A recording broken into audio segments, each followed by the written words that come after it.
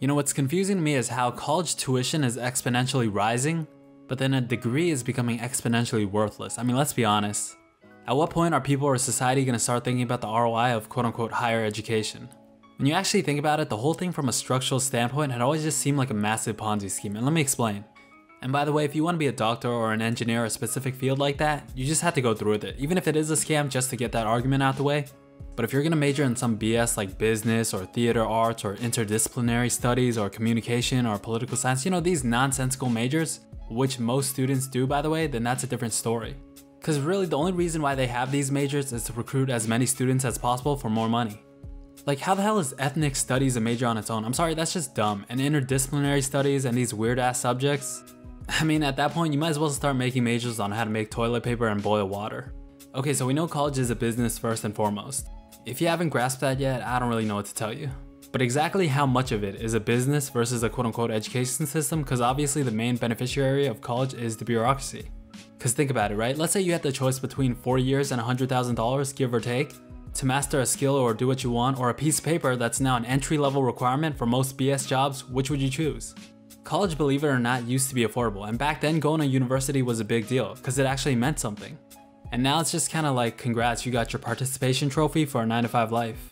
And it was only really till the 60s where banks made it so that students were able to take out loans where universities started to jack up prices, because they saw the long-term gains in those loans that now plague more than half of college students. Okay, so let's break this down. First, you have to realize that there's almost zero risk for colleges and universities to raise tuition prices. You really think they care if students drop out? Because think about it like this, right? From the moment we're born into society, we go to school, right? And that entire time you're in school, you're told that eventually you will go to college, just because that's what everyone should do, right? Like, what else are you gonna do? Especially if you come from more traditional families. You never questioned it, like of course that's the only option.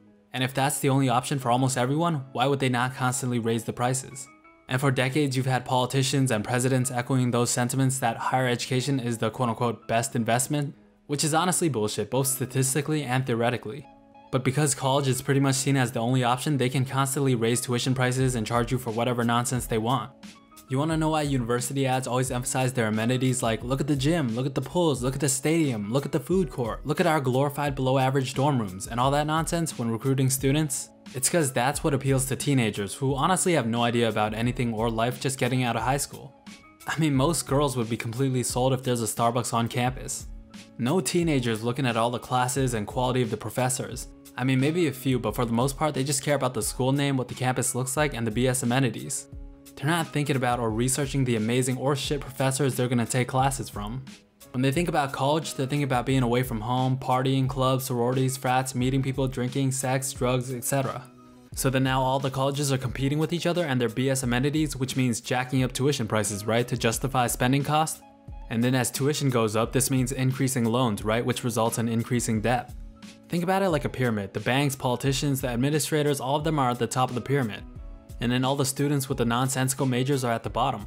High school students going to college are like, I just sat in a chair for 4 years learning about useless shit and now I gotta pay for it?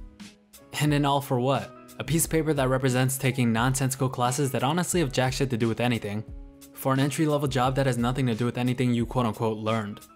The whole thing just doesn't seem right from a structural standpoint, from top down. It's like since the day you were born, you're tricked and forced to go to this thing because there's no other options. And when you analyze what you're actually learning and doing and how that applies, you'll realize that there's a lot of holes in the system and it's really just a money-making business. Actually, as a matter of fact, the more I'm talking about it, the more impressive it's starting to seem in my head. It's kind of like this one big elaborate Ponzi scheme that's interconnected in so many different ways. You gotta give it up to them. Don't get it twisted, education itself is fine. But the system as a whole is just this one big pyramid scheme. I'm actually really curious as to know how much of what we learn in college and school transfers over to what we do. I swear it's gotta be lower than like 20%. And honestly, college and learning is based on short-term memorization. It's way more about passing than it is learning, and no one who's graduated can honestly say otherwise, or you're lying your ass off. Just think about how many students party and skip most of their classes during finals or midterm week and they end up pulling like 3 all-nighters in a row. And once you pass the class, get your credits, you're on to the next. No one actually thinks about the class or reflects on what they learned. They're all trying to sell their books for half the price and get some of their money back. Cause the reality is most of that stuff is useless, that's why you don't remember it. As a matter of fact, most people probably don't remember 80% of what they learn in school in general. And for almost all jobs, you learn from the ground up anyways. And if you're lucky, maybe 10 to 15% of what you quote unquote learn transfers over. And on top of that, most people, if not all, in college learn on their own anyways. You go to lecture, take notes, act like you know what's going on, have no idea what the professor is saying, but of course you don't ask a question because you're in a room filled with 300 other students. And then you get back to your apartment, you're going on Google and YouTube to learn on your own. So in reality, most of your learning is actually coming from this thing called the internet. You might have heard of it. And on top of that, you're just self-learning 90% of the shit. And a lot of professors really couldn't care less. They're just trying to get their hours in and collect a paycheck. And I mean, you can't really blame them either. And the prerequisites for college degrees are so arbitrary, it literally doesn't make any sense. They just want you to take as many arbitrary classes as possible because that's more tuition money. You're buying more books, spending more time in university, etc. I remember taking this one class on flowers and plants to fulfill some biology requirement, and we were learning about like plant families or something. And bro, I kid you not, the first day of class, the professor was talking about cabbages and Brussels sprouts being from the mustard family. And I wanted to take off my shoe and throw it at his head. Okay, obviously not for real, but I was just sitting there like, what am I doing? Listen, I know every single student has asked themselves this multiple times, and it's why is this necessary, or when am I gonna need this? And to be honest, you know it's a rhetorical question, you know it's nonsense. I mean, there really is no basis for some of the classes you take other than to pour more money into the system. I think the quote-unquote pandemic exposed colleges and universities more than ever, because when classes went online, they pretty much did nothing to cut costs despite making billions off students during a financially challenging time. Pretty much says everything in a nutshell. As a matter of fact, some universities even have a complete tax exemption, which is insane considering the billions they're making. Anyways, bottom line, I don't think that the return on investment for a college degree is anywhere near worth it anymore, especially nowadays and the trajectory the world is moving towards. If you examine exactly what you're doing and learning, especially if you're going with some bullshit major, again, doctors and engineers, etc., you got no choice, you'll come to understand that most of it is bullshit and not applicable. Seriously, it's just random prerequisites and classes that are a giant waste of time and money. But again, the whole scheme is predicated on the fact that you need a diploma because it's the quote-unquote only path. So they can freely raise tuition prices, banks can use that to increase loans and debt, and then most students either drop out halfway or they come out of it buried under debt. Most of the times working minimum wage, because that piece of paper you call a diploma means as much as soft tissue toilet paper in the world today. So just imagine 5, 10, 20 years from now.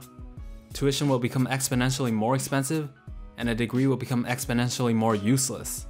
As a matter of fact, let's all give it up for the bankers, politicians, administrators, and universities as a whole for this elaborate decade-long scheme going on. They even profit off student athletes without letting them take a dime. And this isn't new, right? People have been talking about problems in the education system forever. But it's not going to change because the reality is that in a capitalistic society, business and money will always be first. And that's essentially what college is. It's marketed as an education system, but in reality, it's just one big pyramid scheme. You're not really learning anything. Most of the things you're learning from is from the internet, and you're learning on your own 90% of the time anyways. And again, most of those things you're learning is useless. I think that's all I got for this one. Anyways, if you guys liked the video, leave a like, comment, or sub. And with that said, make sure you guys stay true. Talk to you guys real soon. Peace.